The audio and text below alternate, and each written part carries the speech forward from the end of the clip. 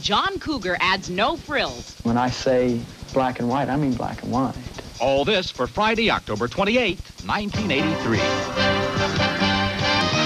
Our close-up section features a rock star who's had enough of Hollywood and would rather live and work in a simpler place, the American Midwest. Dixie Watley traveled there to talk with John Cougar.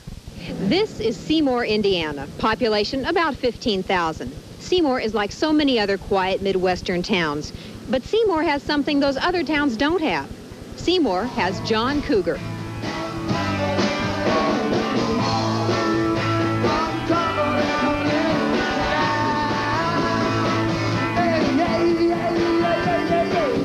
You get to reach inside yourself when you write.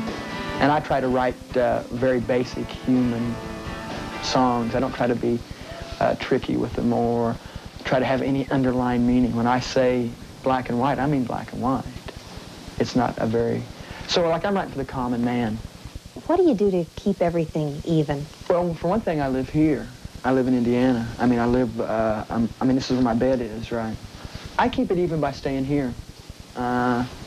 Because it's like, you don't get caught up in the Hollywood or race of I'm a bigger rock star than this person, or I make records, or I'm this, or I'm that. You know, I don't have to say anything to anybody, you know.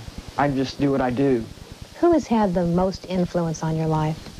I don't know, probably my grandpa, I suppose. He's got this Mellencamp bad attitude that keeps hanging around my neck. When the walls come tumbling down. Cougar's climb to the top has given him special clout. He's added his real family name, Mellencamp, to his new album. Cougar, the name given him by his former manager for his first album, is now just part of his name. Would you ever drop the Cougar? I would, but the record company would have a heart attack. And then to have some stupid little name like John Cougar is ridiculous. Have some made-up name, you know, maybe be a big star, even change my name, you know, it's like that's... But, you know, it's like it's no big deal, it's just a name. You know, it's better than calling me Hey. You know, there's three important things in life, and that's your family, your friends, and your job. Somebody said to me, well, John, you know, you have to give up your best friend so that if you want to keep making records. I had to say bye to the music business because I'd rather have my friends than I would to have a record on the chart.